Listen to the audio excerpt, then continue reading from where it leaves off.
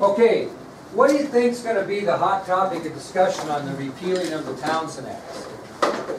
What's going to be the key thing? Same thing happened in the Stamp Act. No, what's going to be the key thing to get these repealed? Non-importation acts are going to hit again. But we'll start with this. In 1770,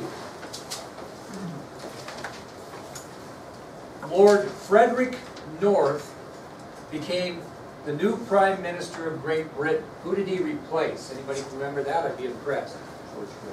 George Grenville. Very good. So in 1770, Lord Frederick North became Prime Minister of Great Britain, replacing George Grenville.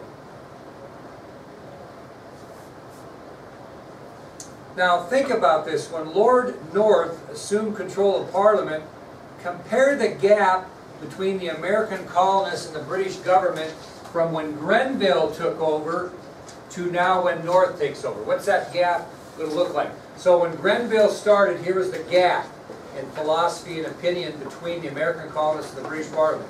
When by the time Lord North took over, as that gap got smaller, less controversy, or larger, more controversy? Larger, no question about it. So when Lord North assumed control of the Parliament, this gap between the American colonists and the British government was not only wide, but very wide. So he took over a tough situation. Now, he tried to make a few points with the colonists because as soon as he took over as Prime Minister, he urged Parliament to repeal the Townshend Acts. Urged him to repeal them.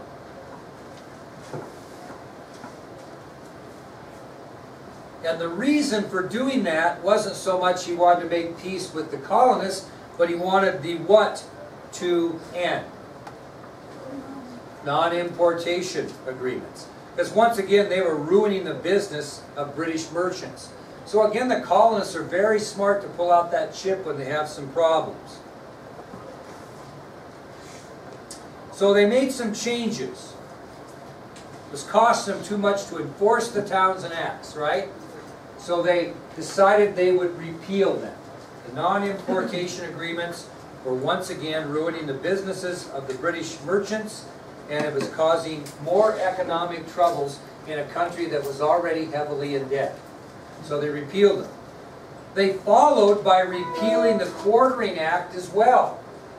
They repeated the Quartering Act as well.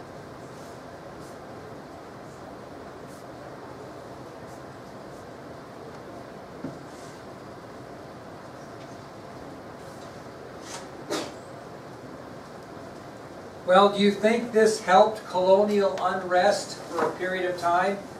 It did. For a period of time, a little less than 3 years, actually things went decent in the colonies. Once they repealed the Townshend Acts and the Quartering Act, relationships between the colonists and Parliament became a little better for about 2 years or so.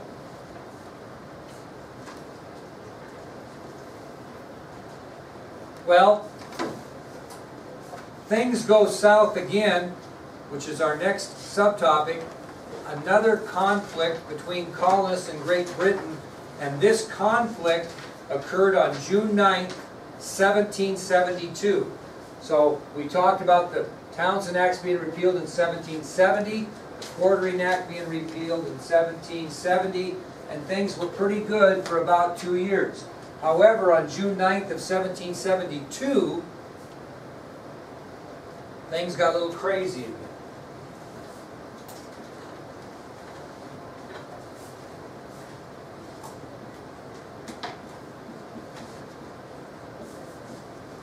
And things got crazy in Narragansett Bay, which is off the coast of Rhode Island. Okay? So on June 9th, 1772, in Narragansett Bay, which is just off the coast of Rhode Island, another conflict is going to happen between colonists and British officials. Okay, on June 9th, 1772, in Narragansett Bay, off the coast of Rhode Island, we're going to have another conflict between colonists and British.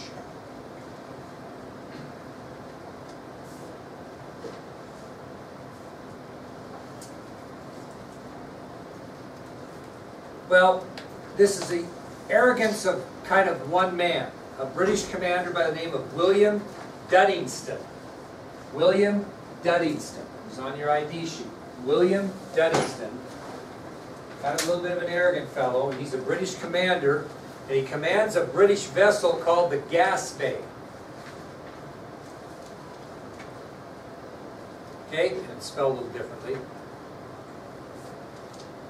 So, British Commander William Duddingston of the British vessel Gaspé takes some action that's going to cause some conflict between colonists and the British. What do you think he's going to do in Narragansett Bay off the coast of Rhode Island concerning his British vessel Gaspé to make a conflict occur? What do you think could possibly happen? Anybody have an idea? What would he be doing that might cause conflict? Think about what we talked about. What's still a concern? Smuggling. So what do you think Duddingston's doing there, Dalton? Absolutely. He made it his life's mission to stop all colonial ships coming from England to check their cargo for smuggling. Made it his life's mission. Okay, so he's trying to catch these smugglers. He's stopping every colonial ship that comes into Narragansett Bay to check for smuggled items.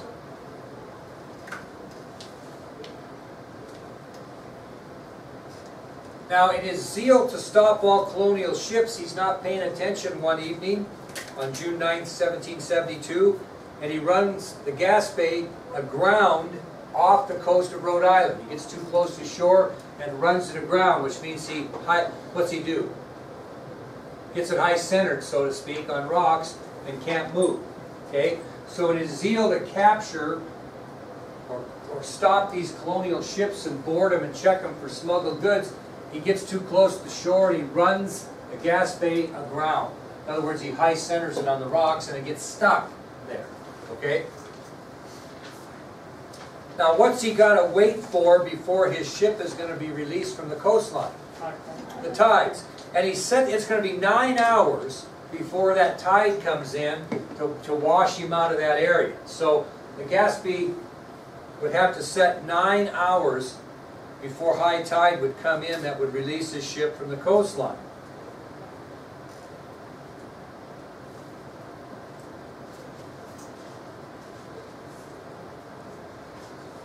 Well, that night, a very wealthy colonial merchant who didn't appreciate his ships being stopped and checked for smuggling, his name was John Brown, decided, since Duddingston's actions were hurting his business, he was going to get a little payback.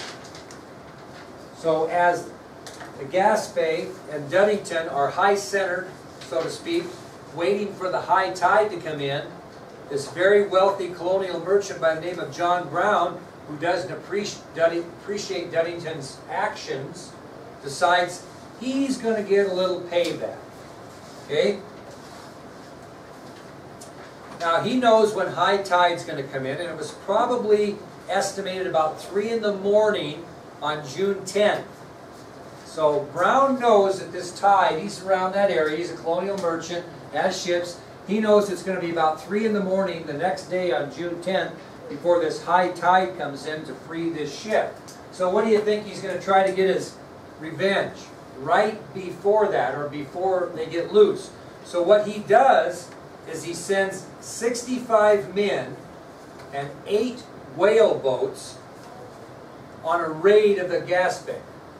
So before high tide comes in, and he's got it pretty much timed out, John Brown, this rich colonial merchant, sends 65 of his men and 8 of his whale boats, and he's going to raid the Gaspé.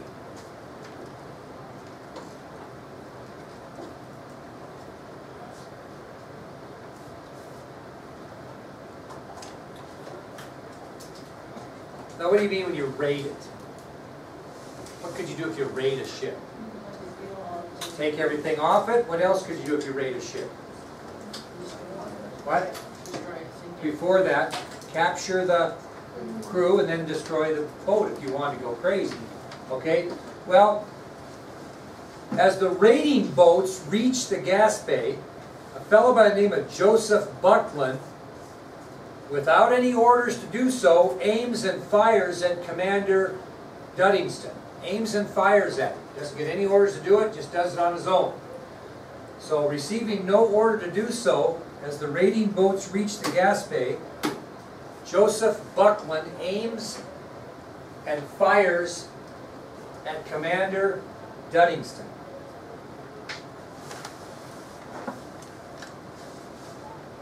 And he hits him.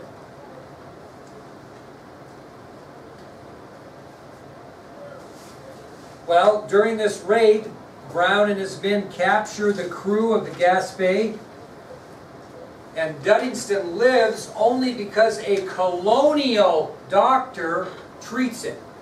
A colonial doctor treats him, and Duddingston lives after being shot by Joseph Buckland. So John Brown and his men and his whaleboats capture the crew of the Gaspé, and only because a colonial doctor treats Duddingston does he survive this raid.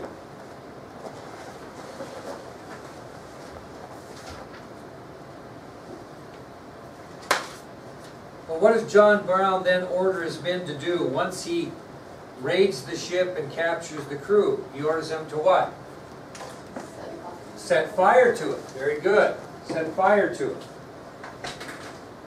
Well, I think his intention was to, basically burn it up.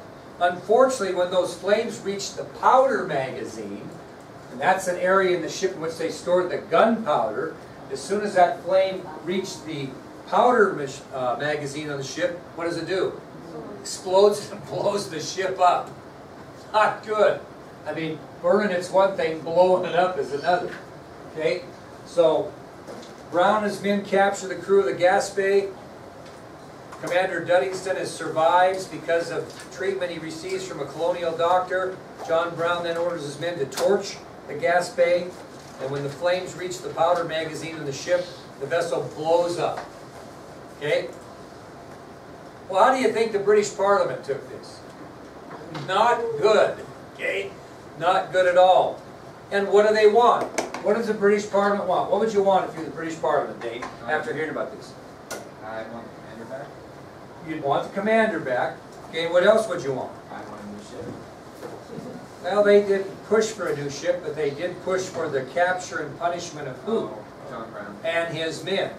So, upon hearing word of this incident, the British Parliament demand the capture and punishment of John Brown and his men. And as Dane said, they wanted their guy back, and they more than likely wanted their ship replaced. But their main focus was, I want John Brown, I want those 65 men, and I want them punished. Now let me ask you this question, because this becomes a little bit controversial. We'll talk about it more.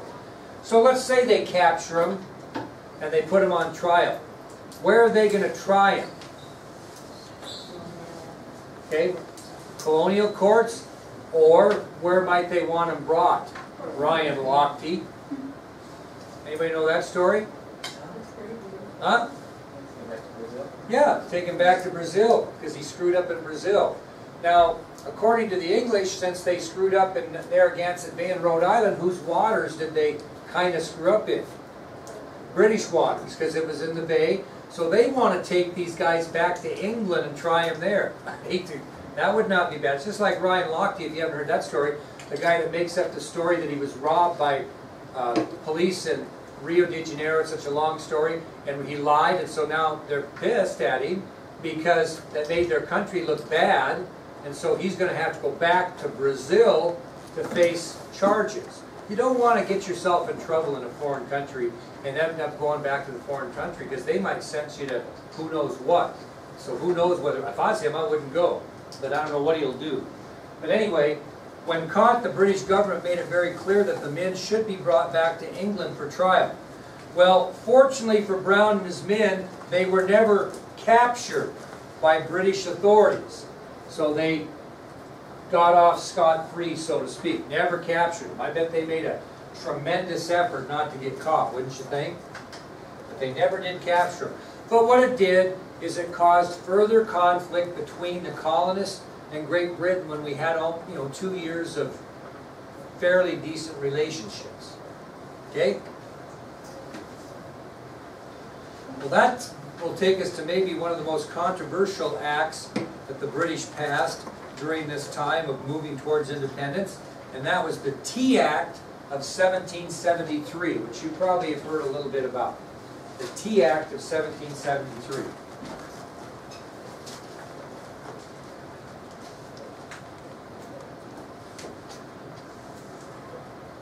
Now this was kind of an arrogant tax in a way, because after they repealed the Townshend Acts, the British government were determined to have some sort of a tax to prove that we have the power to tax you.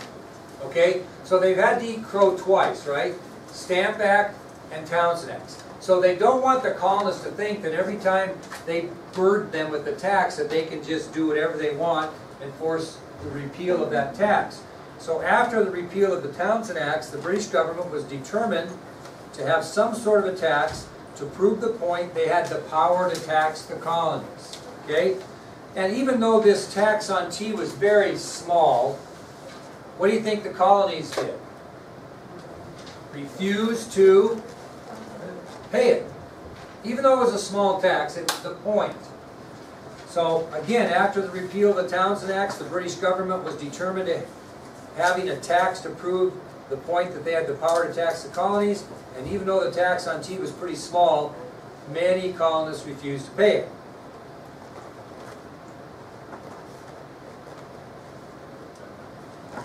Now what else might they do besides refuse to pay the tax on tea? Protest it by not doing what? Well, not drink your clothes. They also protested by saying we will not purchase any more tea from Great Britain. We will boycott the purchase of tea from Great Britain, as well as refuse to pay the tax.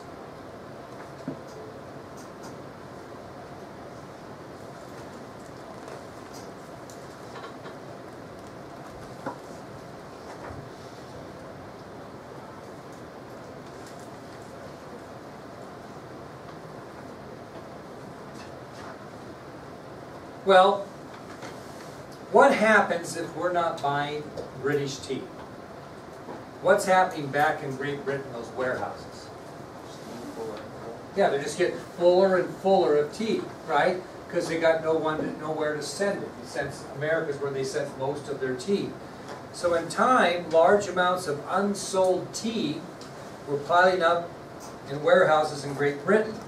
And probably the most famous company that sold tea was the East India Company. East India Company. And that East India Company had a lot of clout with Parliament, and they were beginning to complain because of all the tea that was stacking up in their warehouses. Does that make sense? Now, why would Parliament listen to the East India Company anyway? Why would they even listen to them, to their complaint? What? They're big. What? What? Who's that? But who has control? Not the king, but the... Here's the thing. A lot of the members of Parliament were what? Owners of the East India Company, which was what you were getting at. So, many of the members of Parliament own stock in the East India Company, so they're pretty quick to act when they're losing money, right? Well, Parliament even had to lend the East India Company a large sum of money so they could continue their business. And the East India Company's got to find a way to circumvent the colonial merchants' protest by not buying any more tea, right? You've got to find a way around that. I want you to think about this. What would you do if you were the East India Company to get by the fact that these colonial merchants were protesting by not buying any tea from you? What would you do? You thinkers now. Who else might be a little upset in the colonies that these colonial merchants weren't buying any more tea? People that drank tea, right? So if you're a colonist and you really like tea, all of a sudden you're not getting any tea because they're not buying any, the colonial merchants. How might the East India Company circumvent those merchants? Sell directly to the colonists because they're willing to buy.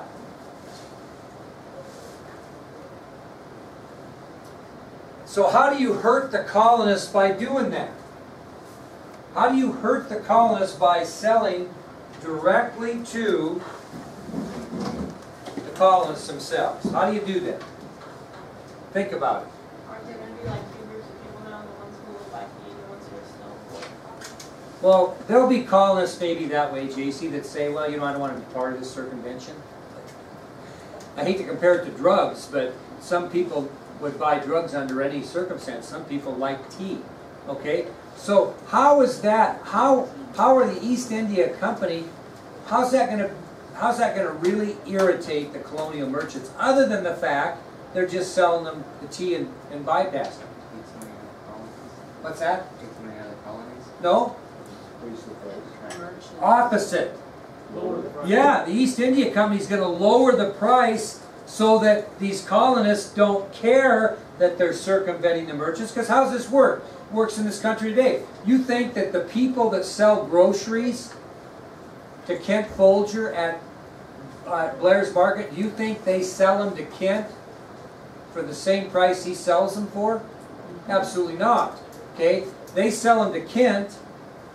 Kent then sells them to you to make a profit. That's what he does. Okay? So, who's not making the profit if they're